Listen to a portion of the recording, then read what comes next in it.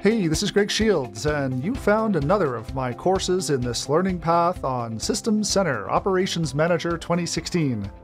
This time on the use of SCOM to monitor the services and applications atop Windows Server 2016.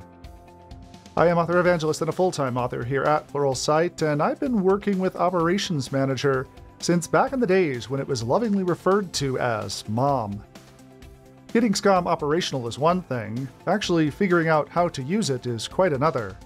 A very different experience from really any of the other Systems Center solutions.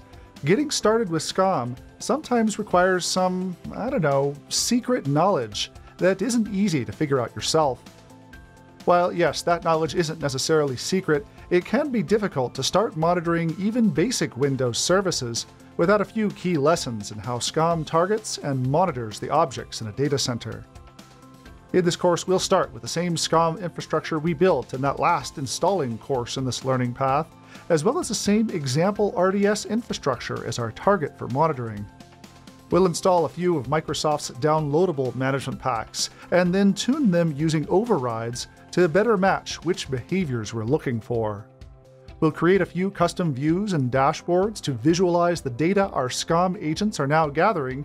We'll even create some custom rules and monitors of our own to gain insight into behaviors that aren't part of someone else's management pack.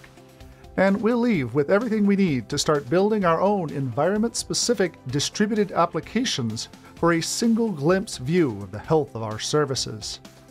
If you've just been tasked with monitoring Windows Server 2016 using Systems Center Operations Manager, this course is your next stop in brushing up on those skills for success. And then from here, you'll be ready to continue on the learning path as you monitor Azure resources and web applications. Let's get started.